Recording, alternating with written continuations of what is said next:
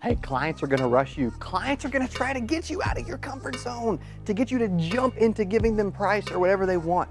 The biggest reason why customers and prospects try to push you along is that they're not ready to talk about it, that they don't want you to give them all these reasons why they're gonna wanna say yes, because they don't wanna be sold. So the biggest thing is, you know what, there's a lot of ways you can address this. You can just jump in and give them what they want, and then they don't need you anymore because they have all the information they need and they won't buy anymore. Or you could say, hey, you know what, you're right, you can agree. You can say, you know what, I promise I'll do that in just a second. I promise I will, but I need to ask a couple quick questions just so I know what kind of proposal to give you so that you know how much this costs if that's what they're wanting.